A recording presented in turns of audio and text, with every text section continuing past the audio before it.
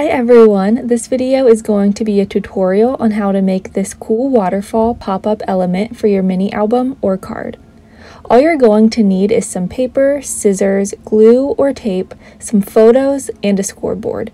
First thing we're going to do is cut a strip of paper down to 2.5 inches in width, and for now I'm not cutting down the length at all.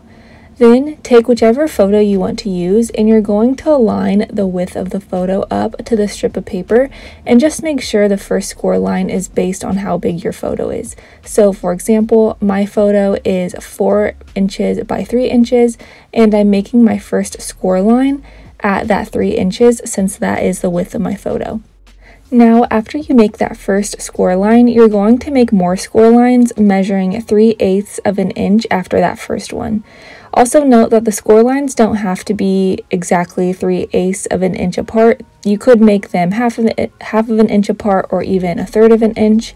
There's a lot of flexibility in what you can do here, but if you want to copy me exactly, I'm doing 4 more score lines, each at 3/8 of an inch apart, and by having a total of 5 score lines, that leaves room for 5 pictures. So just remember, if you have more pictures, add extra score lines.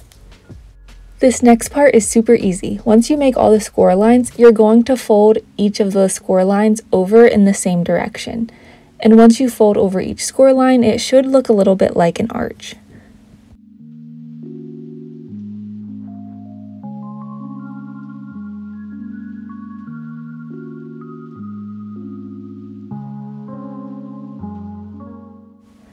Next up, you're just going to take either some glue or tape and tape down each photo. So the first score line we made at the 3 inches, the entire area I'm going to put tape down and place a picture. And remember while you're doing this not to cover the actual score line because we want it to be bendable, so just put glue and tape under the score line.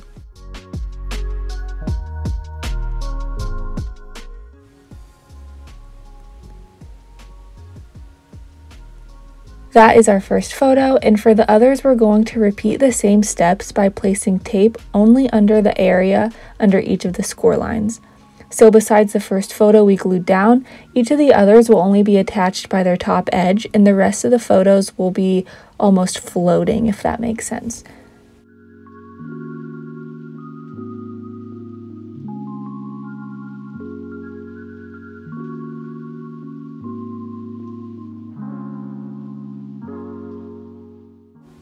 Also, instead of attaching my photos directly, I cut out white squares because I like the look of having a border around my photos, so you could also do the same as well.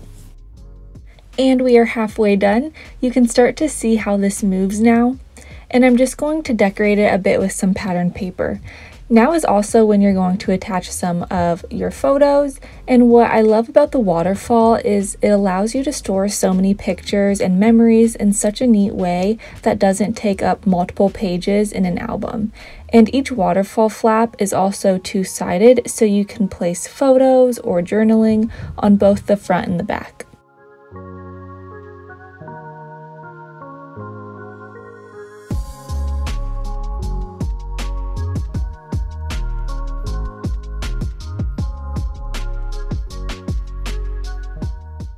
If you are following along in my mini-series, this is the first page going into my scrapbook. I just cut down a 7 3/4 of an inch by 7 3/4 of an inch piece of paper for the background, and in order to attach this, I cut a strip of paper down to 2.5 by 6 inches. And with this, you are just going to wrap it around the width of the paper and make sure there's enough room for it to slide through. And once you have it fitted appropriately, go ahead and tape it around.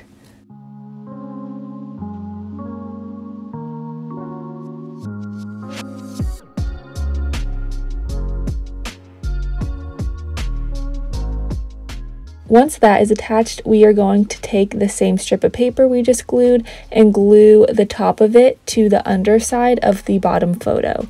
Basically, just put glue all over the top part and then place the waterfall portion on top so that the bottom photo of the waterfall will attach to the glue.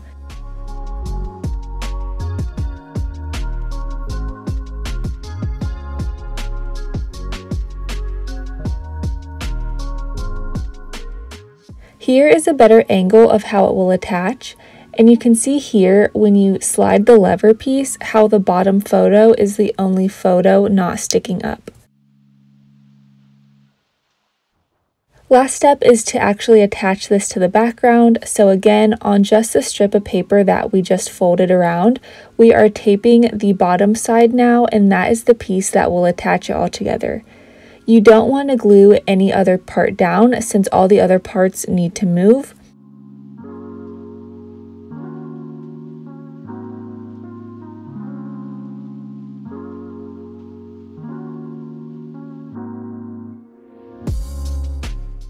And here is how it looks. I think it turned out really special, but now all that is left is to place this page into our mini scrapbook album. If you want to make your own mini album, make sure to go back and check out the first video in this series where I go step by step on how to make this book binding. And just to attach this first page, I'm going to put tape and glue down on one side of the page holders.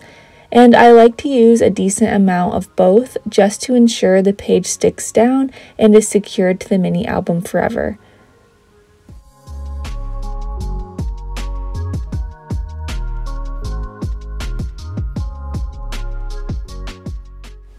Then I'm just laying the back side of the page we just made up along the edge and placing it to the mini album and pressing it down to hold. It really is that easy.